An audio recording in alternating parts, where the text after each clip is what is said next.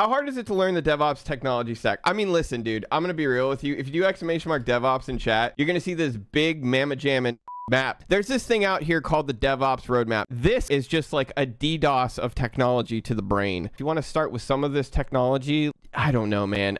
It's hard to say. Like, I don't want you to follow this by heart. If you're talking about just the technical sides of it, I think experience is going to be your biggest beneficiary there. If you're interested in the tech, just jump into the tech. But DevOps isn't just tech. It literally can just overwhelm you for sure. The biggest thing I think in DevOps that you should enjoy is the problem solving part of it. As a company, how do I solve this problem and what technologies can we use to get there? That is really what my job is. And there are basic principles in some regards that you can kind of consider, but it depends on the size of the company. It depends on the goals of the company and the problems that lie with that. I would say the only thing that is consistent is really that it's a practice and it's used as a practice to solve problems at a company. But that practice isn't standardized, which is ironic because we do standardization in DevOps. But the reality of it is DevOps itself is not standardized. It's very much based off of where you're at, what problems you're dealing with. Can you give some examples? How do our engineers develop? What languages are they using? What tools are they using locally? Are we providing a good ecosystem for them to be able to develop in? Like that whole first developer problem, that is a DevOps thing that you deal with at a company, making sure your developers are efficient. The local development experience, the packages, the languages, the ecosystem, like all that stuff. Once you've got that solved for, or at least somewhat solved for, then you can focus on infrastructure and deployment. How do we start releasing that code? How do we plug in the developer experience that we created into the experience that we want for deployments and infrastructure? And so then we plug those two in together, because that's the point of DevOps. Is it's not, okay, we did this one thing here, now let's just throw out the other one in the window. The DevOps team is really supposed to be the glue of the company in a lot of ways for technical purposes. Once you glue the developers basically to their deployment cycles and their deployment schemes, then at that point you have code being made and contributed, and then you also have that code being automatically built, tested, whatever, and then deployed to your cloud provider or whatever. So those two problems are so general and yet so vast and so different in how we solve those problems. It would be difficult for you to find two companies that do the same thing. Third one would be cost. I would say even maybe before that is scale. At that point, you know, you're spending money, you've got stuff in the cloud. So again, developers, deployments, scaling that, and then the last one, I think the last one should pretty much always be cost, because cost is something that you really can't reflect upon unless you know how much we're fully spending. Until you know that entirely,